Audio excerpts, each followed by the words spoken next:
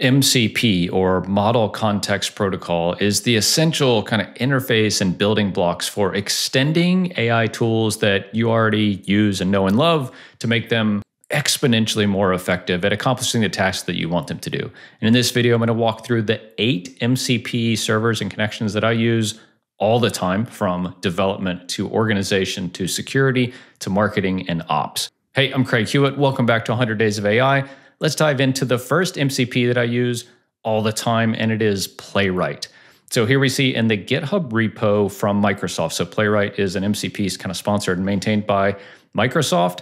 And the purpose of Playwright is really to give things like Claude Code eyes into the browser so it can see what's going on the front end. Because I think one of the criticisms of AI systems and coding agents like Claude Code is like, hey, it writes really good kind of back-end functional code, but it can't see what it's doing on the front end. You can't say like, hey, make this look like, the Basecamp website, or make this look like the Stripe website, or make this look like Google or whatever. It just can't see that. Playwright gives Claude Code eyes so it can see and iteratively loop through things until it achieves what it wants. So here on the GitHub repo has really straightforward instructions for how to install this. I'm going to do a deep dive on Playwright as an MCP in Claude Code soon. So subscribe if you haven't already to get the deep dive on that. I think you're really going to love it. Okay. Next one is Ref. And Ref is all about getting context of documentation of tools that you use in development. So this is a software play for sure.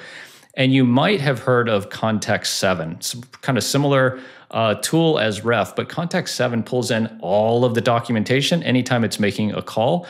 Ref only pulls the data that it needs for the service, like these mentioned here and a whole bunch others when it needs it, right? So it says it decreases the token limit and the token usage by like 80 or 85% over something like Context 7. So if you're someone who's doing development using a bunch of external services like these or the thousands more, then you're going to want something that pulls in docs and information on how to do effective coding well for these external services you're integrating with.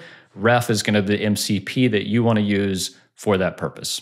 Okay, the next one is sequential thinking. This is also in a GitHub repo here, and sequential thinking allows you to think in a more kind of structured and sequential, by the name of it, way. And so what happens here is I think a lot of times we give tools like Claude Code really complex tasks, and it can't think linearly through the progressions, even if it's making like a checklist or something, to achieve the task that we give it. It kind of jumps around, makes some assumptions, then arrives at the end, and you and it don't know how it did that, right? And sequential thinking is just a tool to give more structure, I think, to the thoughts and the process of decision-making and putting together pieces of information for you in something like Claude Code or an agent than just without it, right? And so you can see here the tool and the inputs that you can give it.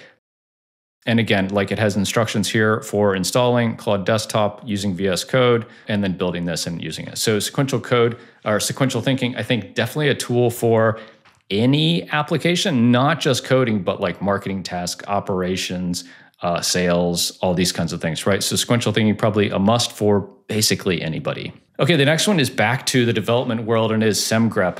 I know that Claude has built-in security kind of agents that can and do run inside Claude Code, but I prefer a little more specialized tool in SemGrep because I just think that anytime somebody focuses 100% of their attention on a very specific task, it usually ends up better than even an amazing tool like Claude and Claude Code can do, right? So you want to, if you're taking security seriously, which we all should, especially in vibe coding, because I think that something happens in vibe coding is like, I'm not a developer. And even if you are a developer, I don't think you're probably paying attention to all of the code that is being written.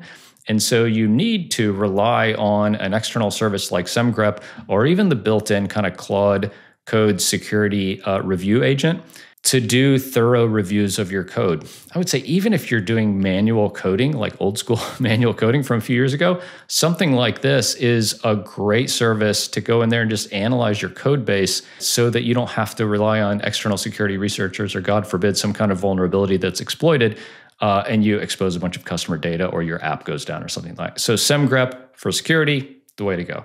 Okay, the next one is Stripe. And Stripe, obviously, payment processor to kind of all of the internet. I think just amazing company. We've used them at my company, Castos, since day one. And what's cool about the Stripe MCP is it lets you interact with your account to do a bunch of stuff that you might have to do manually, right? So it has here like the tools that it can use. So account, balance, coupon, customer, dispute, invoice, payment link, price, product, all these kinds of things, right? So if you're building an agent or a tool that needs to interact with Stripe on a regular basis to do stuff that you might go into the Stripe dashboard to do manually, this is a cool way to not have to like hard code things in, but you have an agent that can use this MCP to call Stripe and do things in a dynamic way that aren't kind of hard coded in. So if this kind of fits your use case, I found this really helpful, even just having background information for like a product that I've integrated Stripe into. It just gives me a little clearer picture of what's going on in the product and in the integration with my payment processor.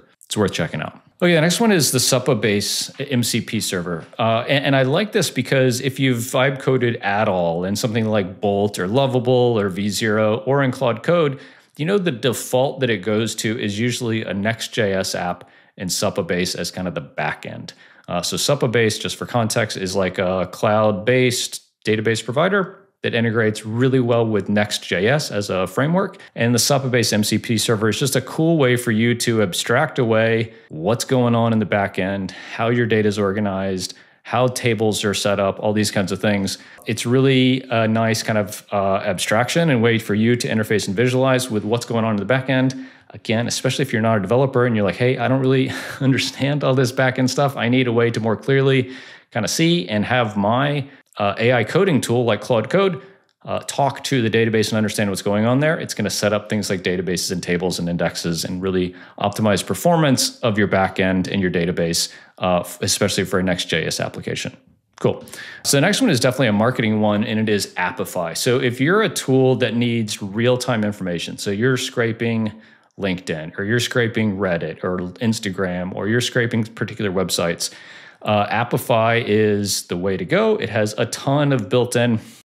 I'll just open Appify. So, you know, the headline here is get real-time data for your AI. Appify has all of these kind of recipes, or they call them actors, for ways to very easily scrape data. It works on kind of a token and usage system.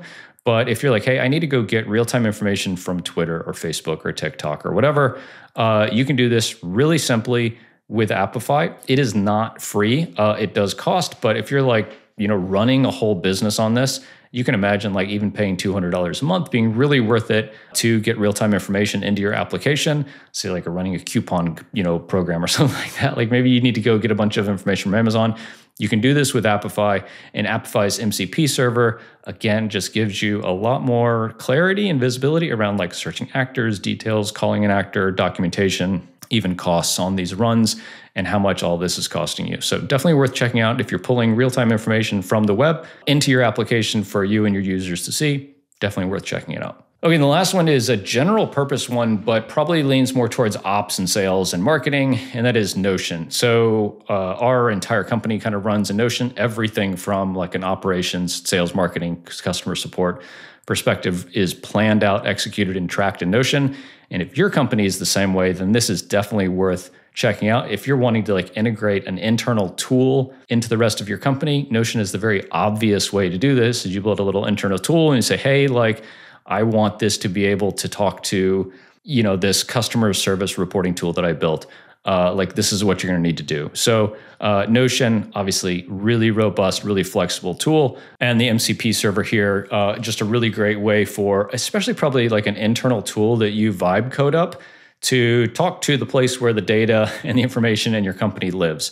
That's kind of how I use and how I think about the Notion MCP server is like, hey, I have this tool that I want to like pull some other kind of external data from, and I want the Notion data to be part of that. I would use the Notion MCP server to pull that off. So these are the 8 MCP servers that I use very often, and I would suggest you checking out if you're getting into extending AI platforms and services like Claude or ChatGPT or Claude Code or an AI agent that you've built up. These are the 8 that kind of span development, operations, marketing, product, and real-time data. Definitely worth checking out. If you have any questions, drop a comment in below. Please like, subscribe, smash the bell. And if you're new to MCPs and are wondering what the heck we're talking about and why MCPs are so important, check out this video right over here.